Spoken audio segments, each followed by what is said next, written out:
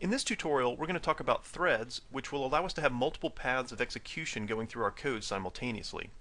In other words, our program's going to be able to branch off so that the application is going to be doing multiple things at the same time. Now realize that it's not really at the same time. You probably only have one CPU with a few cores in it, but we'll have 10 or more threads going at the same time. So what's going to happen is that the CPU switches between these threads, giving little slices of time to each one. And by cycling through them, it's going to give us the appearance that more than one thing's going on at the same time.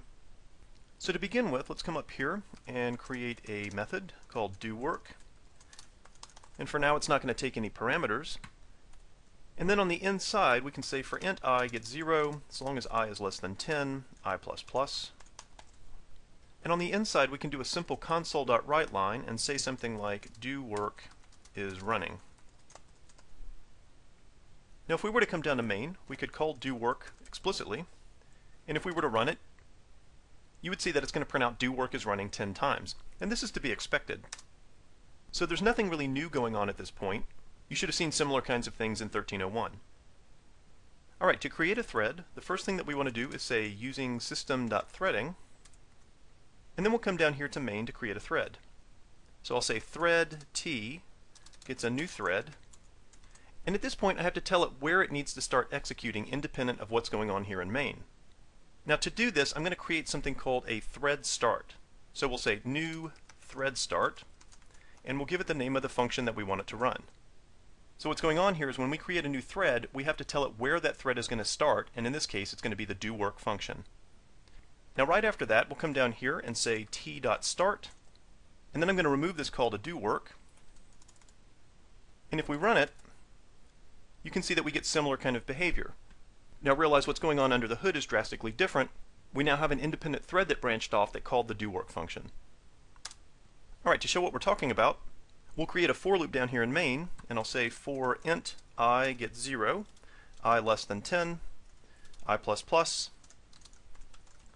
and then on the inside of that we can console.writeLine, and we'll pass it main is running. Now if I were to run it at this point, you can see that we get this interlacing here. The main thread printed 5 times, and then doWork had enough time on the CPU to print all of its work, and then immediately after that main started running again. Now if we were to run this a couple of times, you can see that we're getting different kind of output. Main was barely able to run, and then doWork was able to run, and then main kicked back in. We run it again, and you can see that we get a different output again. So this is really a good visualization of how the CPU is switching between these different threads. We have both the main thread that's running, and then we have this secondary thread that goes off and does its own thing. Now this isn't typically how we structure code. I'd like to keep things in the context of object-oriented programming, so the first thing that I'm going to do is come up here and remove this static keyword, because we don't need that anymore.